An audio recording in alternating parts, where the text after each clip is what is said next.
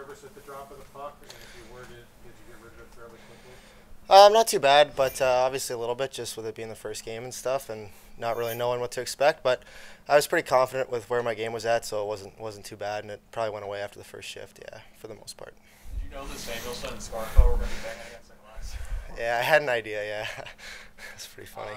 As the game goes along, did you feel like it took some time to get into it? How do you think that overall it sort of went for you? I think it went pretty good. I think there was a few times where maybe my nerves showed a little. I don't know if it was nerves or just kind of trying to figure out, what it's like in this league to make a play. There was one on the power play, it rimmed around, and normally I'd make that play, but I was kind of looking to see what the pressure was like and bobbled it. So little stuff like that, but and then a couple chances I normally would bury, but yeah, I don't know.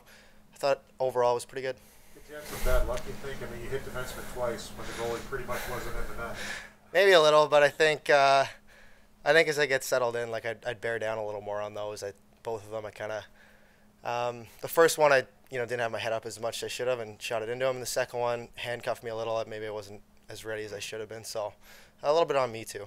What does it say that first game out you got those chances just like you were getting in Rochester? You were in the right spots to create some plays. I think it's a good thing for sure. I think it's promising. I think our line played pretty well and got rewarded with some chances. And I think playing with the two players I did, they're going to make great plays, so you're going to get some looks from that too. Did it mean something to you that those guys drove up here from Rochester to watch you? Yeah, it was pretty cool. That was special. They told me they were coming. I was a little surprised, but it was great to see them. It's cool. Oh, go ahead. Other people here watching you tonight?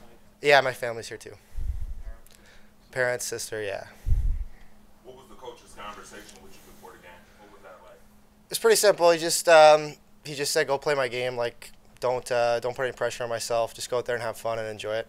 What was going through your head there in the solo man? I was just trying to enjoy it. I was obviously laughing that my buddies were on the glass there. That was a pretty cool moment. So I just tried to enjoy it. In some ways, is it good to just get the debut out of the way, so you can just go on to the next one?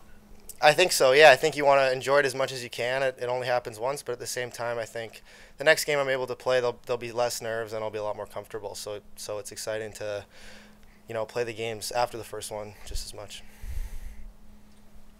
Thanks, everybody. Thanks, everybody.